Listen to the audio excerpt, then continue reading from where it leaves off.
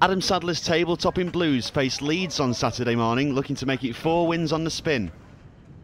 Leeds, who are also going well in their section of the Academy Premier League, started extremely brightly and were ahead after just 8 minutes. A free kick from the right was looped into the air by Devante Cole and floated over the head of Angus Gunn.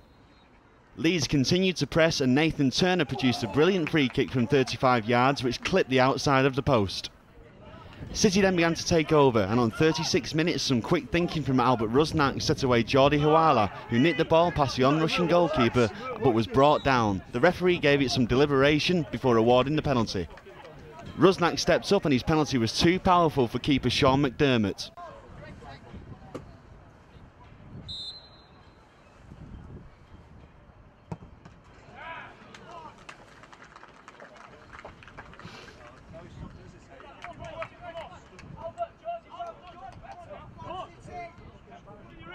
Hawala nearly made it 2-1 moments later. Again Rusnak involved, finding Ashley Smith-Brown, who slid the ball through to the City striker, but the Leeds keeper pulled off a smart save. The game continued to ebb and flow, this time Leeds almost snatching the lead. The ball was whipped in from the left and after coming off the post, City somehow managed to scramble the ball clear. Into the second half and the frantic pace continued. Leeds had the first clear chance as substitute Lewis Walters forced Angus Gunn into the save.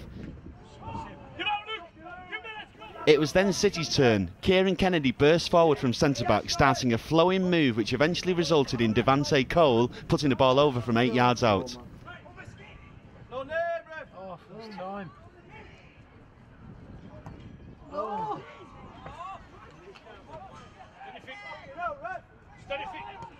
Angus Gunn, who was the son of legendary Norwich keeper Brian Gunn, continued to impress and pulled off a string of important saves to keep City at level pegging. On 76 minutes the deadlock was finally broken. Some great work from Courtney Meppin-Walter on the right and a brilliant crossfield pass set up Hawala, who made no mistake and drilled the ball home for his 16th goal of the season at under-18 level.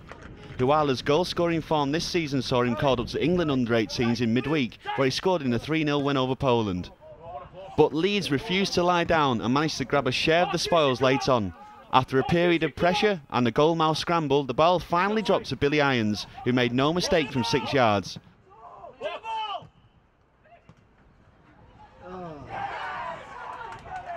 The draw was probably a fair reflection of the game, and City must now look for all 3 points when they take on Barnsley on Saturday.